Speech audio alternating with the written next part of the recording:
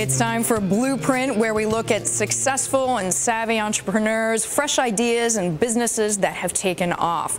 You've heard of lawyers and accountants billing by the hour, but bankers do it now too. That is, if they work with Accordion Partners. Accordion is a temp agency for investment bankers. I sat down with the co-founder and CEO, Nick Leopard, and I asked him for more details on how his company runs. We work really like a law firm, where people can use us by the hour, either 5 hours a week, or I've got a live deal and I need someone for the next 3 months. Do you find that it's hard to fight a prejudice from the client side? I mean, as you say, people are used to hiring lawyers by the hour. They're used to hiring accountants by the hour. Is there some sort of cliche that investment banking is all about relationships, and how can you have that if you're paying by the hour? There's no doubt that that is still true, and actually we really support that thesis. Our people are really the analysts, associates, and VPs. So you would never temp out somebody for a relationship standpoint or to go out and call on potential investors. But the real workhorses in a deal that are doing all the financial modeling, doing the industry research, or drafting up an investor presentation, that's what we do. So we're really the behind-the-scenes, somewhat mercenaries in a deal. How does this work? There's a really dramatic change going on within the financial services industry. Investment banks really want to avoid the overhiring and overfiring of the past cycles. And look, the community's coming back. There's deal flow.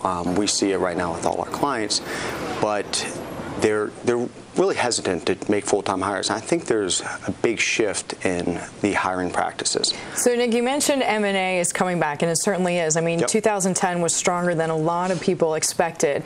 I want to ask you almost a counterintuitive question. If M&A business gets better, are banks more likely to keep their own investment bankers in-house and not worry so much about the cost of hiring or the cost of carrying a bigger investment banking staff? No doubt. Hiring's going to come back, and as more deal flow comes in and more fees come in, they're going to look to bring on full-time staff.